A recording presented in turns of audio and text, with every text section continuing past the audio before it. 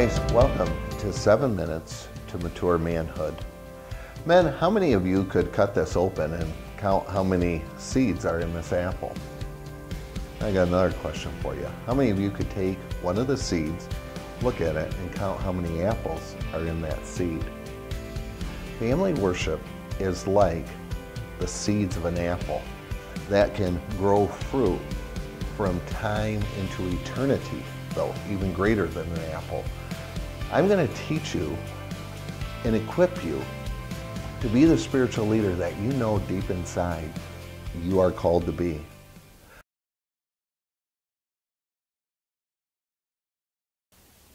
Today we look at the foundational verse to 4 Minutes to Mature Manhood. It comes from Ephesians 4:13.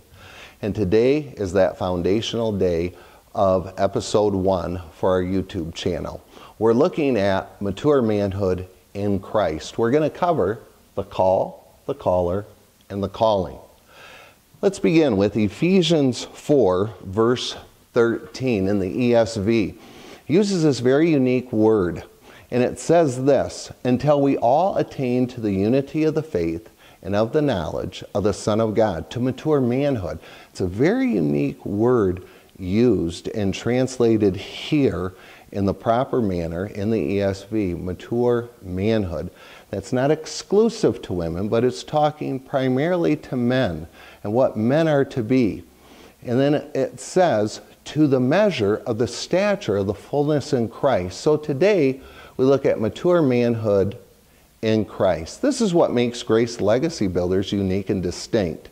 You can go to all kinds of YouTube channels that talk about masculinity, macho man, metrosexual, the feminized male. We're talking about mature manhood in Christ. First of all, it's the call to men to be the prophet, priest, and king. We're going to look at that extensively from Genesis to Revelation.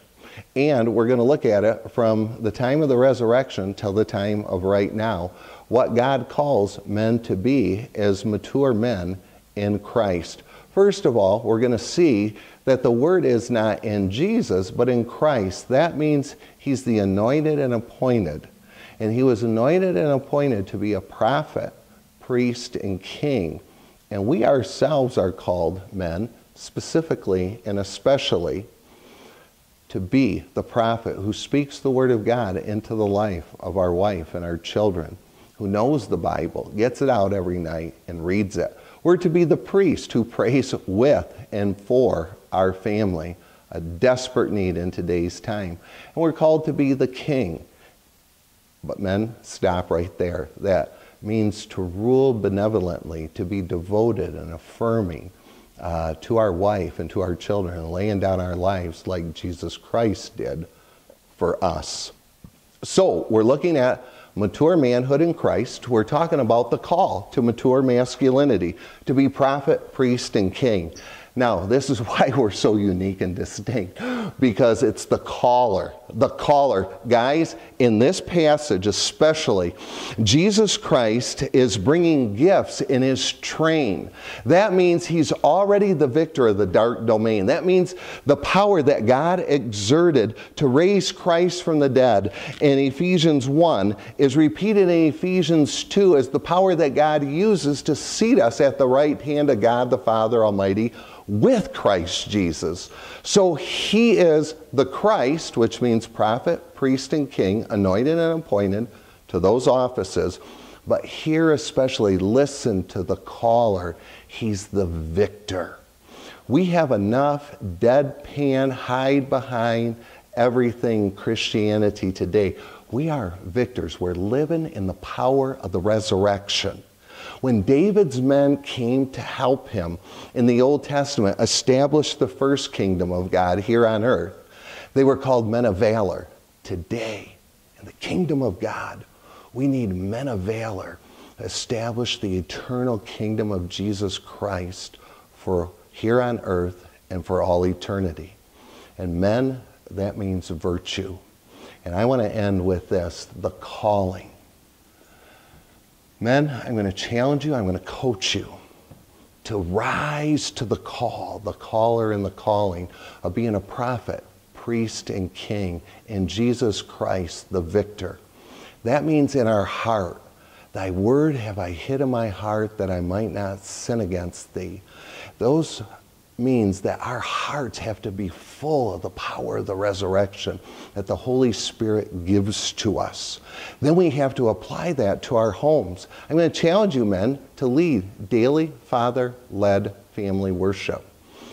You don't have to go out and do this cowboy thing, this, that, or the other thing. What you have to be is consistent, walking with Jesus Christ in your heart and in your home.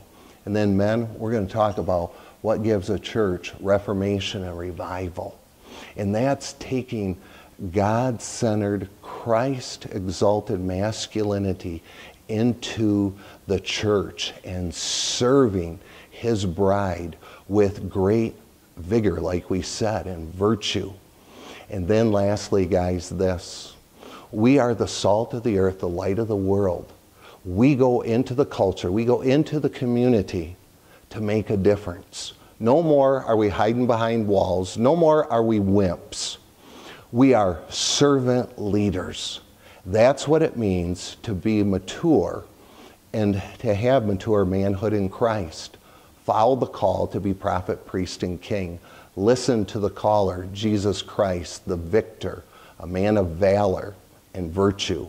And let's apply that in our calling, in our hearts, in our homes, in our churches, and in our communities. Then we'll truly be the salt and light, living in the power of the resurrected, supernatural, returning Jesus Christ.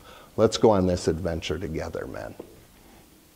Men, will you take the challenge from Grace Legacy Builders? That's what we're here to do, to equip you as a spiritual leader. Now, will you go home tonight, open the Bible, to be the prophet, to speak the word of God into the life of your family, the priest, to pray with and for your family, and to be the king means to rule benevolently and sacrificially. Guys, be the man God has called you to be, that you know deep inside of your heart you were created to be. Let's go on this adventure together. Thank you.